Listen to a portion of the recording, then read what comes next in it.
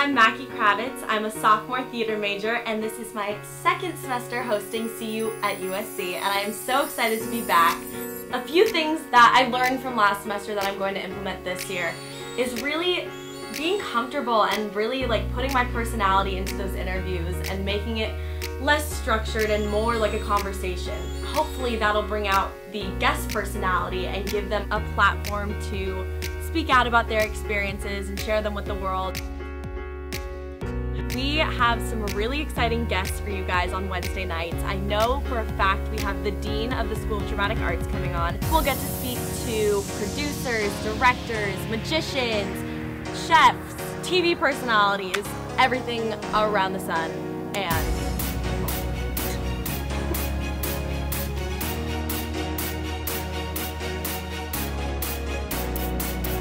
what's gonna make Wednesday nights different from any other night on CU is we are going to have fun.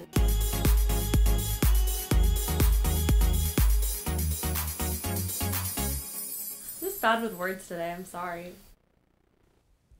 Welcome back to CU at USC. I'm Mackie Kravitz, and I am so excited to be your new Wednesday night host. Tonight we have photojournalist and USC Annenberg professor Miki Turner joining us. It's going to make for a great episode, so be sure to stay tuned.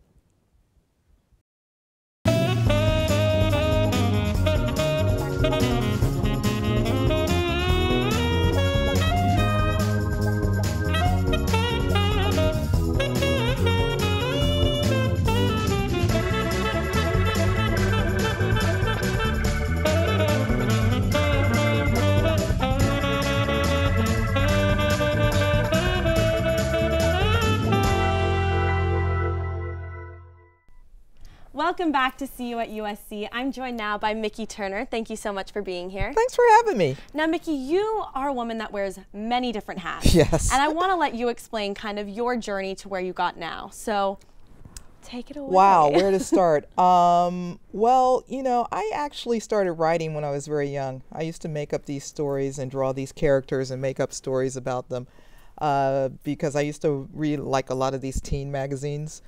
And so I would write these stories about these people I made up who were very famous. And, so wanting that entertainment culture type Right. But I also was very into photography as a kid. And one of the things my parents used to do for me when I got good grades or when I, advanced from one grade to another or for birthdays, Christmas, they would always give me a camera. So I had dozens of cameras, and I used to love taking pictures, and it was kind of a family thing. My dad used to take these Super 8 movies of us all the time with no sound, so you're just going walking down the street there, you can't hear anything we're saying. And my grandmother was quite a shutterbug. She loved to travel and take shots on her travels, and so I kind of feel like it was an inherited trait, but I really didn't do too much with the photography until I got to college and took a couple of classes and then fell in love with it even more. And, of course, that was back in the days when we still shot film. And before digital. Before digital. And, I went to graduate school and studied photojournalism at Boston University. And then Go Terriers. Go Terriers. There you go. Beantown. And then I moved to New York with all my European trust fund babies and got into other things. I had 19 jobs in New York. I was in advertising. I worked at Random House. And what was your major when you were going to college and grad school? Mass media arts. So my best grades were in TV, but when I got out of school, the job was in print. And so I kind of got pigeonholed in that. And then my first job outside of an internship was a sports writer, and I was the first black female sports writer in Virginia, or so they say. I don't know if there's ways to qualify this, but I never saw anyone else who looked like me. You'll take the title. Yeah. And got that sports bug. And when I remember I was in Virginia and I was kind of in between jobs, and my dad called me at 6 in the morning from Cincinnati, and I was so mad. I'm like, "Why are you calling me?" And he had read in the Cincinnati Enquirer about this program at Cal Berkeley, which was a minority summer program for minority journalists at the Maynard Institute. And he said, "Yeah, you should apply for this." And I said, "Okay, what's the deal?" He said, "Oh, the deadline is tomorrow." We're like, oh yeah, and this is in the days before, you know, faxes and Did you have to mail in the application? I like had put a to, stamp well, on I had it? I had to FedEx it, which cost a lot of money. Yeah. But I called them beforehand. I said, look, I just heard about this. I really want to apply. So they gave me like an extra day. Oh. But I had to write an 800-word essay. I had to get passport photos. It was all this stuff, you know, trying to get it done after 5, because I was working at a camera shop, you know, just to make ends meet. And so I didn't get off until 5. And so then I was working in Norfolk, and I lived in Hampton, so you have to go under that bridge, which could take any time from, you know, 20 minutes to an hour. So that day it took like an hour. Of course. And yeah, and then, you know, this is the day before computers too, so I'm on my typewriter typing, you know, these statements and these essays. And so, but it all turned out well. I did end up at Berkeley, and as part of that gig, or part of that experience, you got a full-time job at a daily newspaper. And I was blessed and fortunate to be able to stay in the Bay Area and work for Bob and Nancy Maynard, who were the first African-American owners of a daily newspaper, and became a sports columnist there, the first African-American female sports columnist at a major daily newspaper. So that's a qualifier. And, you know, my career, that trajectory just went zoop. I remember I wrote this column about this football coach whose whole family was involved in the Friday night game. It's a high school dude. And from people read that and just zoop. And I wasn't even supposed to be writing a column. I mean, they made it into a column by sticking my mug above it. It's not even a column. It was just a feature story. And from that point on, I got another column that was basically, you know, dedicated for women's sports. And that was cool, and that was innovative as well. So it was a good time. Definitely. Yeah. Sounds very interesting. Yeah. So when you say you got a column, was that a photo column or was that a journalism That was writing column? That was a writing column. One of the reasons why I didn't shoot at the Oakland Tribune is because back then, union rules would not allow you to write and shoot. What? Yeah, yeah. So, but I was very fortunate in that our photographers actually won the Pulitzer my first year there, because we had that big earthquake, that Loma Prieta 7.1 earthquake. And I'm 3 months into California when that happened. Oh, gosh. And I'm like, ooh. And you're still here, so. Yeah, I'm like, ooh, look at the time. Time to get back to the East Coast. But I did end up staying, and Angela Pancrazio, who was one of the photographers there, unfortunately, she has passed away, did this shot of this woman who was just going like this, you know, praying after the earthquake. And I think I have the only copy outside the paper of that. And she also did this great shot that kind of anchored that package, where she was at the courthouse and a clock had fallen on the floor with the exact time of the earthquake. It was like 5:08, 5:09, something like that. And she has this great shot of the clock. But I learned a lot from her just watching her. And we had Michael Maycor, all these guys, Pulitzer Prize winners, and they were just terrific. So they inspired me even more. And when I came down here, I was a sports writer still. I went to the Orange County Register. And again, they had that same funky rule. But so it was years later before I really started getting back into the photojournalism thing again. It actually started with a book that I was doing called Journey to the Woman I've Come to Love. And that book took like 6 years, only because I got tired of it. I wasn't going to do it at all. And then, you know, I kept encountering all these great women. I was like, oh, you got to be in the book. So I finally gave up my film cameras, invested in some digital equipment, and just started shooting madly. And that's when I kind of got back into the photography aspect of it. But I do still write from time to time.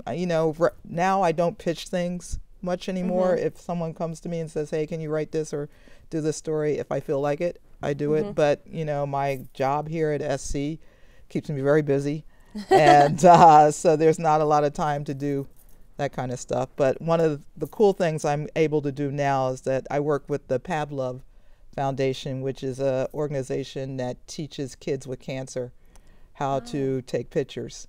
And I'm working with a young woman who lives around this neighborhood actually. She's 15, and she's you can't even tell she's sick. You know, she's just like on it. She's a spitfire, and she wants to be a fashion model. And you know, she's great. So that fulfills me in so many ways that all this other stuff doesn't. But it's all good. That Pab love that you're talking about sounds really, really interesting. I want to learn more about so are these kids inspired in photography, or it just gives them something to kind of work for? Well, you know, some of them are quite good. Some of them are better than I am, you know, which is really scary.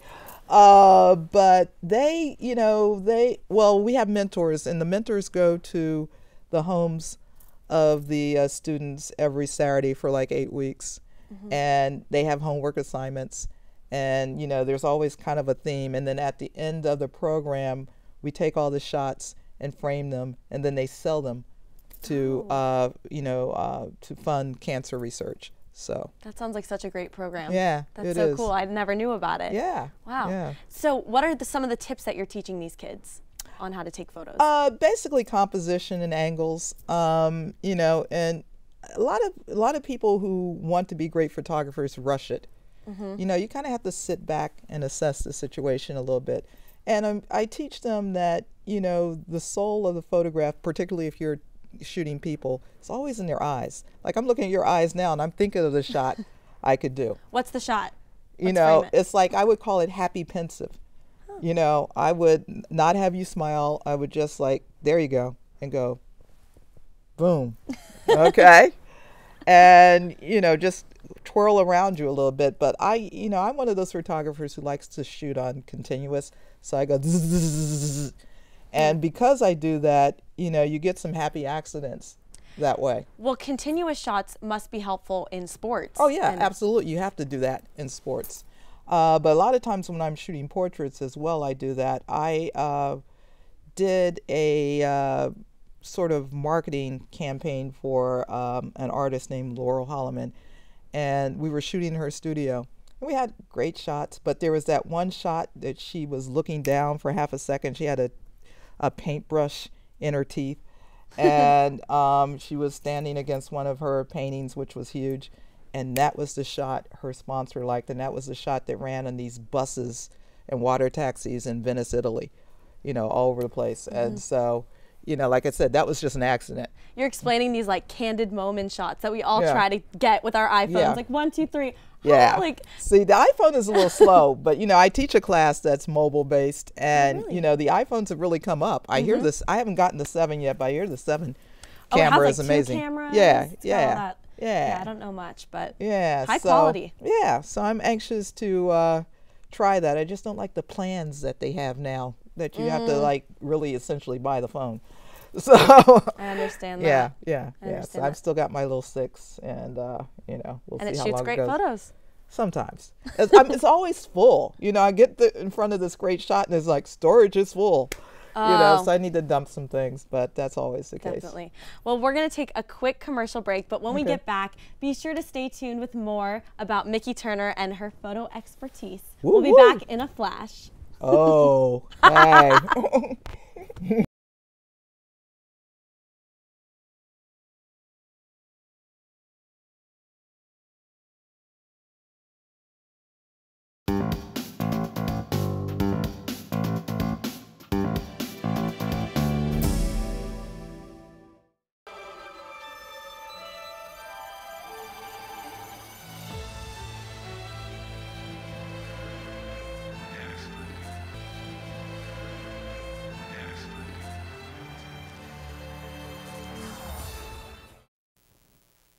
Hello, this is Stewie Griffin, and you're watching Trojan Vision.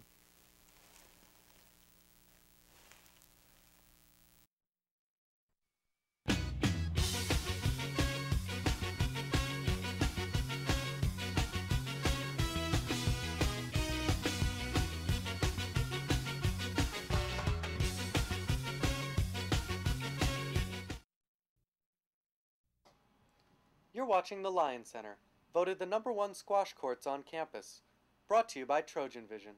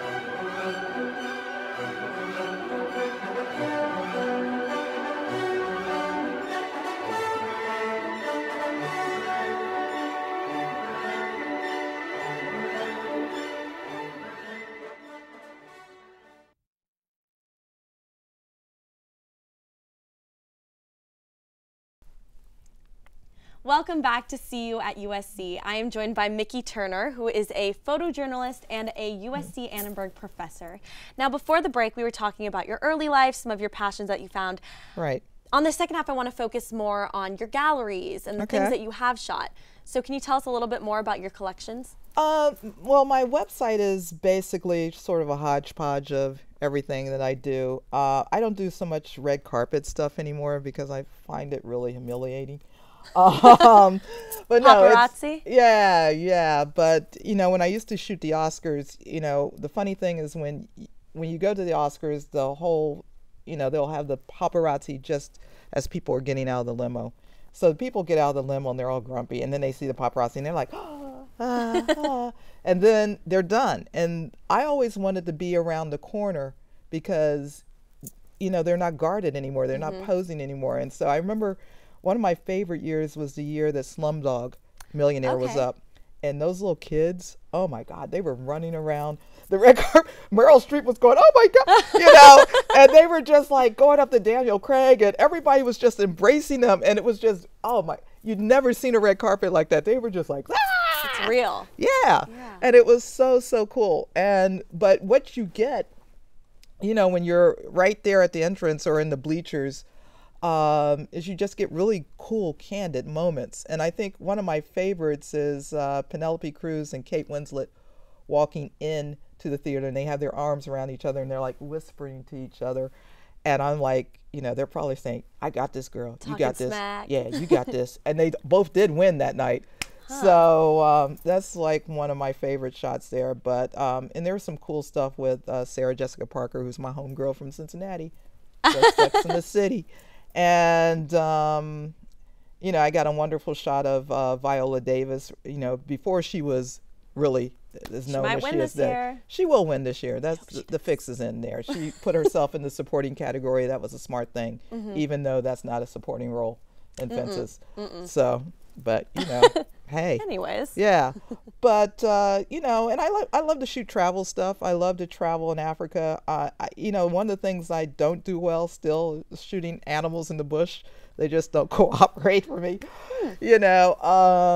but I love shooting the people in the bush. And one of my most iconic shots, Zulu Eyes, is a little boy that I caught at one of the villages. And I was on my way out, actually, and he came out of his little hut. And I turned around. I was like, oh, my God, those eyes. And I only got 2 frames of him before he left. But one of them is on the cover of my book tomorrow. And I went back 2 years later and saw that kid again. He had grown up. He wasn't as cute. But no, I'm just kidding. But it was great to see him again. I showed him the shot, and he had no reaction whatsoever. He's like, I want to go back and play. Whatever. So. Wow, that's awesome. So do you mostly follow up with your clients or people that you photograph? Not always, because I shoot a lot of candids. I'm more of a street photographer. Yeah. And a lot of times, if I take the train to work, I'm just like with my iPhone, like going like Zoe this all told the time. us about that in the pre-production office. Yeah. Have you ever gotten in like legal issues? Yeah. Nothing like that? No, because No legally everybody on the street is fair game.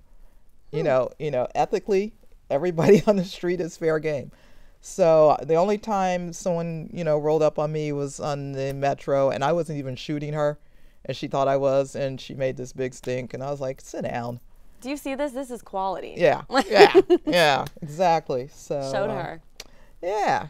So other than sports and entertainment, what has been your favorite thing to photograph?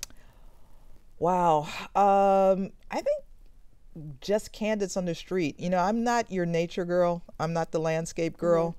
I certainly don't enjoy shooting buildings or anything like that. I just like capturing really magical moments of people as they're going through their day to day. I can see that through the stories that you've shared tonight so far. Yeah. So what are you working now at USC Annenberg? What are you up to? What's next? I'm teaching 3 classes this semester: photojournalism, visual journalism, and sports commentary. And we've just started a mentoring program. We call it ARM. It's Annenberg Resources and Mentoring. And we're getting ready to do a joint program with the mentoring programs from Gould and Marshall, where we're going to do a screening of a new show on Fox called Shots Fired. You know, we're just trying to get that rolling. So it's, you know, it's for all students. You know, it's for students of color, first generations, international students, but it's for everybody, just to have a safe space to hang out and exchange ideas. And I did kind of a Trump thing. You know how people say Trump didn't really think he was going to win? I submitted a proposal for an exhibition in Paris, thinking that it wasn't going to happen, and it did. And now I'm like, oh God, I got to do the work. So, but it's going to be with a young Filipino artist who's just amazing. He's a visual artist and he does photography as well. And we've come up with this concept where I'm going to shoot emotions and he's going to paint them, and we're going to put them side by side. So it'll be at the Pantheon Town Hall, probably in mid 2018. Wow. Yeah. So for all our overseas viewers, be sure to check this out in Paris. Yeah. That's incredible. Yeah. So do you work with most artists? Have you done a collaboration like that before in the past? I've been in joint shows. I was in a joint show in Saudi Arabia a couple of years ago. And I curate a lot of shows at Annenberg with student work and my work. And this past summer, I was fortunate enough to go to the Philippines. A friend of mine, Luis Cinco, who's a Pulitzer Prize winning photographer at the LA Times, has this workshop there. So I went along with him, and that was just great, shooting there. And that's where I met the young Filipino artist, Hersley. And you know, this summer I just kind of want to chill. I am going to Ethiopia for a couple of weeks to do some shooting there. It's sort of a mission trip with a friend from the Keck School, who's in charge of family medicine there, and they're going on you know, kind of a health missionary trip. So I'm just gonna, you know, sit back and shoot it, and then I just want to go to an island and chill. You know, just chill. I love scuba diving, so I was able to dive in the Philippines, which was just amazing. And I just want to go do some diving, you know, drink some blue drinks and relax, because I really am tired. Yeah. I don't blame you with all the things that you've said you've done. If you could travel anywhere right now to show life in your photography, where would it be and why? I really have always wanted to go to Botswana, and I want to go back to Kenya. I haven't been to Kenya in like 17 years. And you know, I really haven't done too much in Asia, so I want to go to Thailand. And but I really kind of want to go to the parts of Africa that I haven't been, and really show what life is like there. Because a lot of times people go to Africa and they think, oh, the poor little Africans, they're living in mud huts and all this. But you know, what you've got to look at is their resolve. Because if you don't know what else is out there, then you're content and happy with what you have. And that's what happens. And my favorite story from Africa was the first time I went to Kenya, and I was at this game lodge, and a woman came to carry my bags, and I felt guilty. I was like, I can carry them. She's like, no. And so she said, my sister was lost. And I'm like, your sister is lost? She said, my sister got lost. I'm like, what happened to your sister? She said, the Dutch and the British took her, but now she's back. And she was talking about me. And I was just like, oh, man, that was so deep. That was so deep. And I just, you know, love the people there, and especially the kids. The kids run up to you and they're like, take my picture, you know, and they just grab onto you just like for dear life. And it's just an amazingly warm and fuzzy feeling. Yeah. Well, I love photography as a way to see life as it really is, and especially with all your candid pictures and the way your style. It sounds like you're really focusing in on that, and that's great. I love that. I love hearing about that. And I love shooting Trojans too. Wow. Headshots? Do you do headshots? I do headshots. I do. You know, it was crazy because I saw like there's a truck for headshots, and I'm like, why not think of that? Like, yeah, there's a truck that goes around shooting headshots, like a food truck. And I was like, yeah. Innovation. Yeah. Look at it now. Yeah. And my favorite shot is of me and Adoree Jackson, though. But that's another story. See, he's no longer a Trojan. I know. So. Gonna have to get back on those NFL contacts. Yeah, exactly, exactly. One more question before we Sure. are running out of time. But what advice would you give to students that want to pursue any type of art? Be true to it and never let anyone deter you from your passion, because once you lose your passion, you lose everything. One of the things I see here at SC is that people, the students are really determined and their visions are crystal clear for the most part. Whereas back in my day, we didn't always have that. So, come in. It's okay if you come here and don't know what you want to do.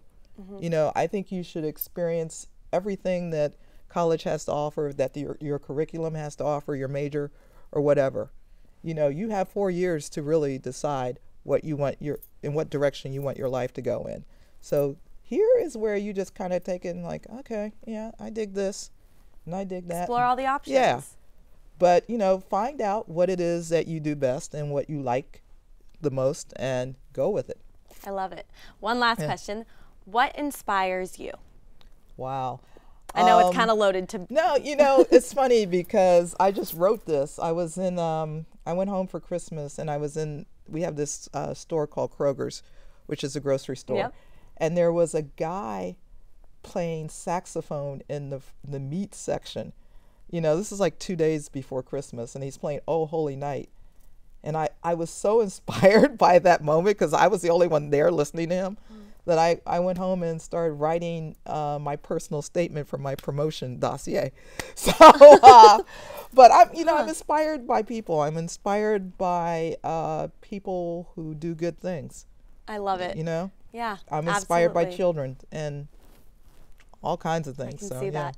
Thank you so much, Miki, for coming Yeah. on the show. This has been so lovely talking with you Yeah. and getting to know you. And be sure to stay tuned or watch See You at USC every weeknight here on Trojan Vision at 6:30 p.m. You better. Yeah. See you next All right. Wednesday.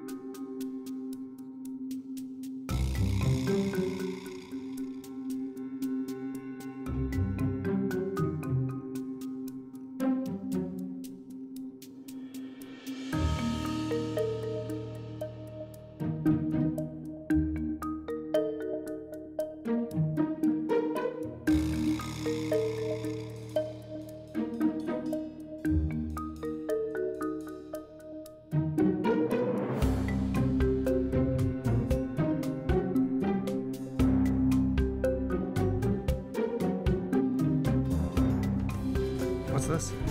It's a Trojan